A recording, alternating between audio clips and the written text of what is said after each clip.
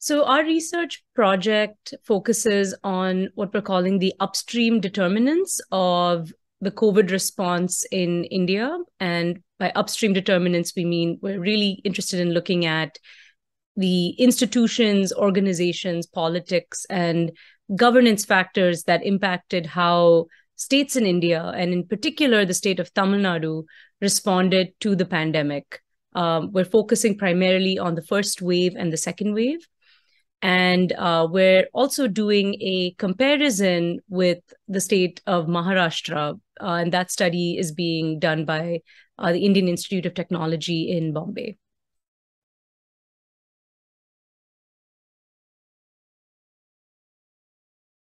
So this research project really was directly influenced by the fact that we were living through the pandemic. Especially in countries like India, very similar to Canada, there's a lot of sub-national variation in how states or provinces go about or went about responding to the crisis, particularly in the first couple of years, in the first 2 years. And so we were very interested in understanding what that subnational variation looked like.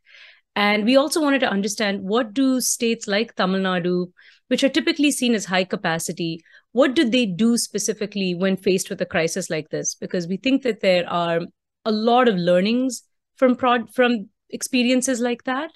Part of the issue that we find in public health more broadly is that there's less research typically on these upstream determinants around, say, decision-making and the politics of decision-making.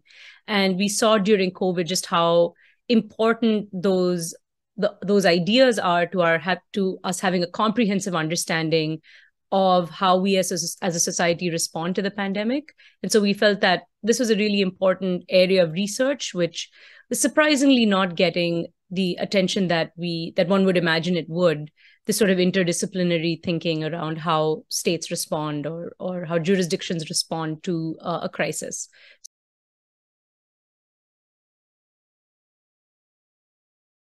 So the research focuses on trying to understand these factors of institutions, politics, organizations, and governance as they pertain to how the state of Tamil Nadu responded to COVID.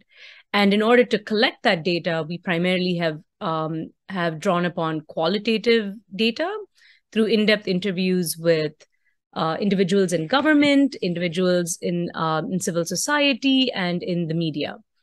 We have also used some documentary analysis by analyzing about 160 policy documents and laws and regulations and other sorts of directives. And we have also done a media analysis to look at what the media covered regarding these issues. And we have about 150 pieces for that. And those kind of serve as the main pillars of our data for the project.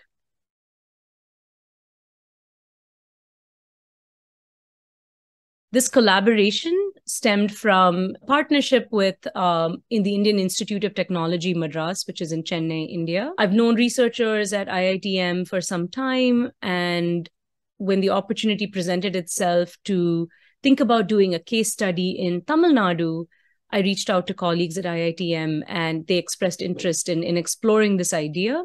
And so we started talking about it and decided to proceed because it didn't look like there were other teams looking at this question. And so there was a bit of a gap in the literature on this topic.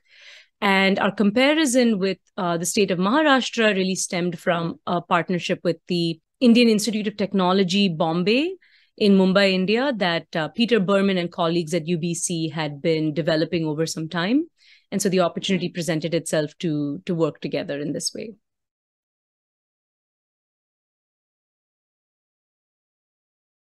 I think our main goal in this collaboration is to, of course, conduct a very high quality research study. But I think our goal is also to make sure that our research is actionable, that it is leading to some very concrete policy implications.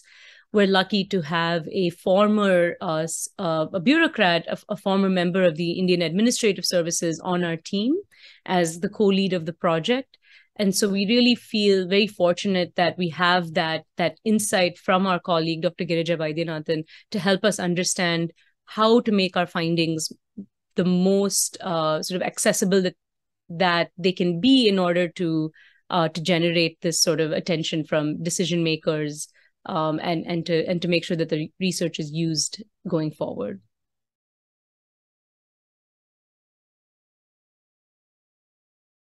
I think the dialogue session was a really interesting opportunity to hear from our colleagues in Maharashtra regarding the findings that they have developed over the course of the past year, and where there are similarities between the experiences of Tamil Nadu and Maharashtra, and where there are differences, and why those differences exist, and what can we learn from that.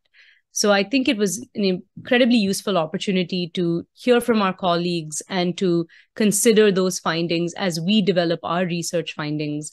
And I think there will be future opportunities, just based on our conversation yesterday, to continue that dialogue, whether virtually or in India, and to also think about how we can involve other universities and other stakeholders in India, potentially doing similar kinds of research in different states. So to kind of expand the dialogue out to other collaborators in India or other scholars in India, and see what lessons we can find beyond these two states.